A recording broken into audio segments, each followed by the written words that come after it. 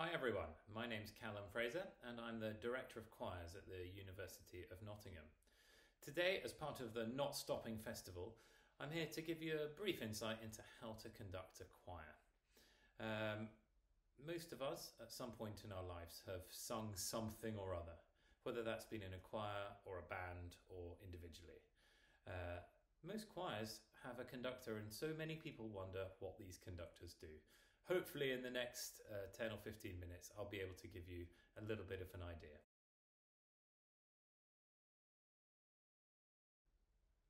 So a conductor has two particular jobs.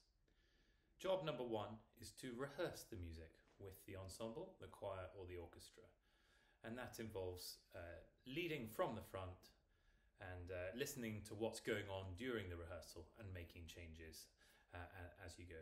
The second part of the role is to actually conduct the concert. And in this sense, the gestural vocabulary that one would use. And it's this latter part that I'm going to focus on today. So we will look at beat patterns, tempo, and the types of music one might conduct.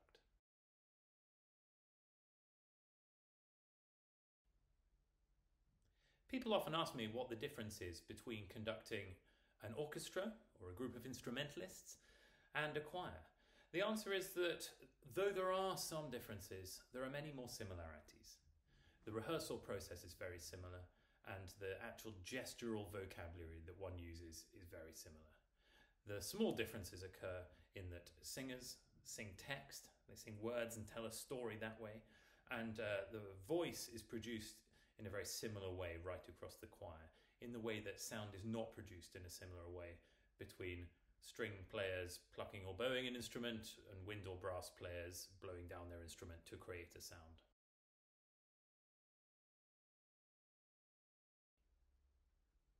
And so today we're going to focus on conducting a choir or a group of singers. This is my specialism, and it's my role at the University of Nottingham and through the Lakeside Arts Centre and all the fantastic work they do there.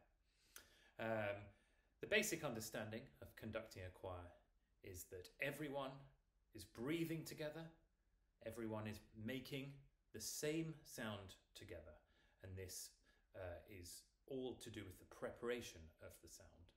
And you can help that as a conductor.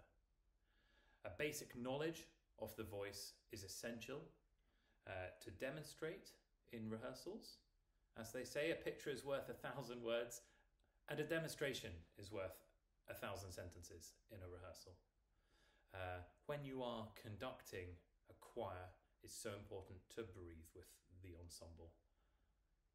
When I'm teaching conducting to the students at the university, the thing I say more than anything else is breathe with the choir. So we're going to look ahead now and do some basic conducting patterns with that in mind.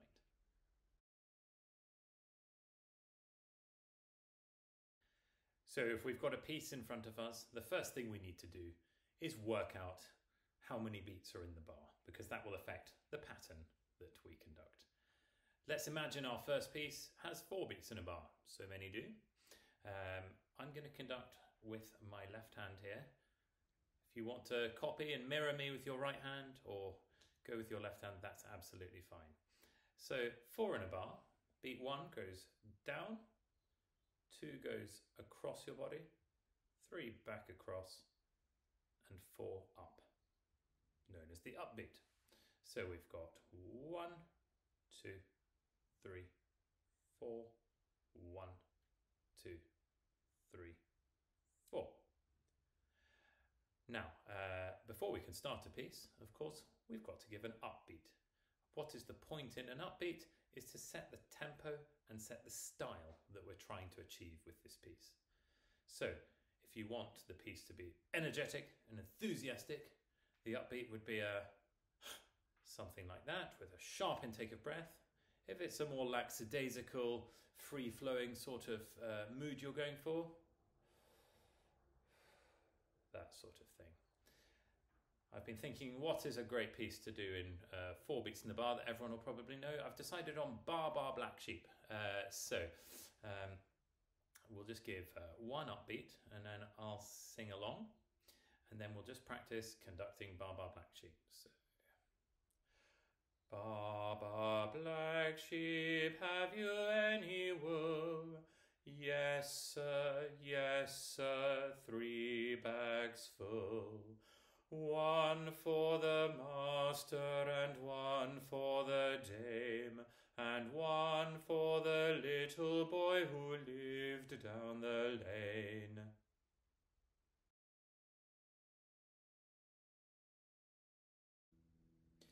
Now, I talked before about the conductor setting the tempo, and even in a simple little piece like this, we can change the tempo as much as we want.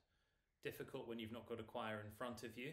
It'll be easier when we're back together in person, but interesting, I have to say, trying to do this with a virtual choir. Almost impossible, but we have given it a go with some of the groups I work with. Here I'll demonstrate Bar Bar Black Sheep getting faster, and I will only follow with my singing the hand gestures that I'm making. So, Bar Bar Black Sheep, have you any wool? Yes, sir, 3 bags full. 1 for the master, and 1 for the dame, and 1 for the little boy who lived down the lane. So you see, the speed of my hand is getting quicker, and actually the size of the beat often gets smaller.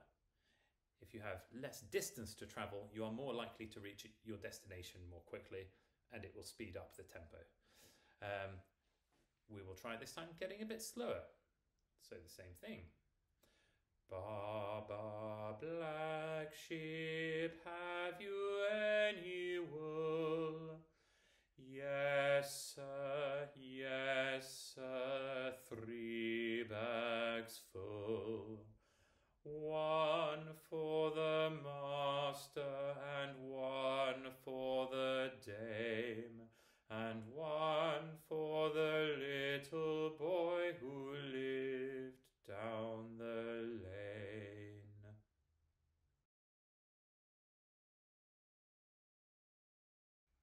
Next, we're going to talk about the different quality and type of sound you might want from your choir, and how to achieve that with your various conducting gestures.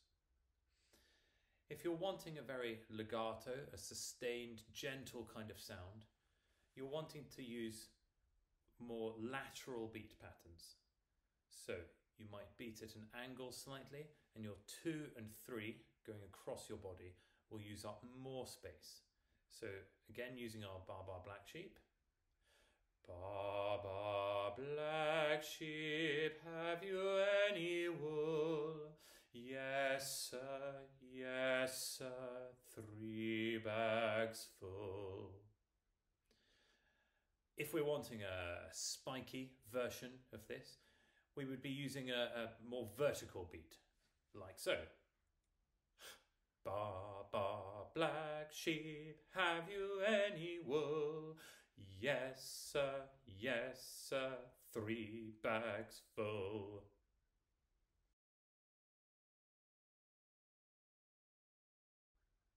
All absolutely fantastic. Well done, everybody. I can tell you're making a great job of this. I don't know if anyone else is frustrated with lockdown hair as much as I am. I've got a little kind of tuft that's growing out here that I can just see on the video. That's frustrating me no end. But there we go. We're next going to focus on hand positions. So we've talked about the lateral and the vertical arm movements.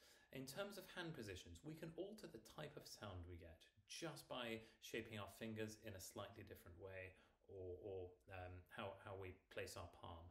So in general, I would suggest palm to the floor allows you to create a nice line with your arm, which creates a very clear signal to the choir, rather than this sort of thing where people don't quite know what to follow.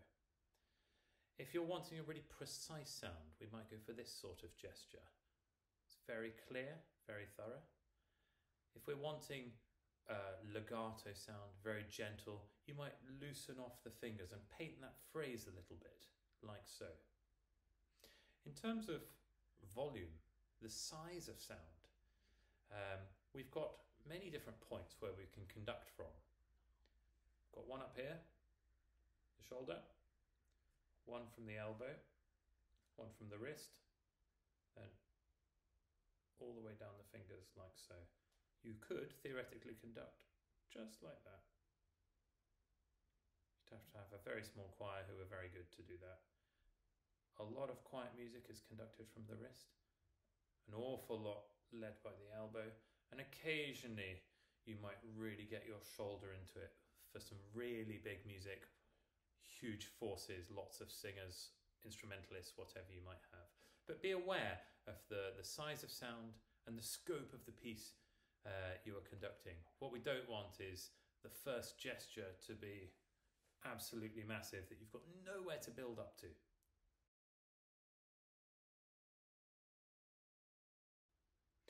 So that's us mastered 4 in a bar. 1, 2, 3 and 4. If it's 3 in a bar, you know, lots of waltzes and the like are in 3 in a bar. Quite similar, so downbeat is there, 2 and 3. 1, 2, 3, 1, 2, 3. So we effectively get rid of that second beat.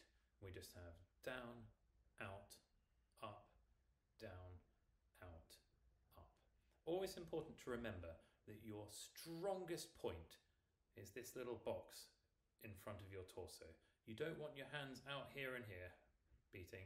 So even with that second beat in a 3, 1, 2, 3. Never out there. 2 in a bar, we get rid of the middle one. So it's down and up, and down and up. I always like to think you are shaping an egg and then you are chopping the top off an egg.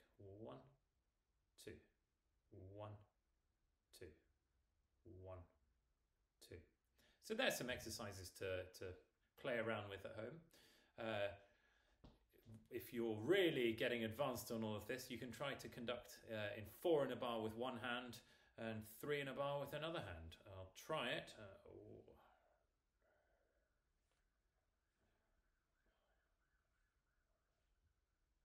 Something like that. But it does work. It works the brain, and it creates independence within your hands. What you don't want is just to mirror both of your hands together, because you are giving the same information to the choir, and there's no need for that at all.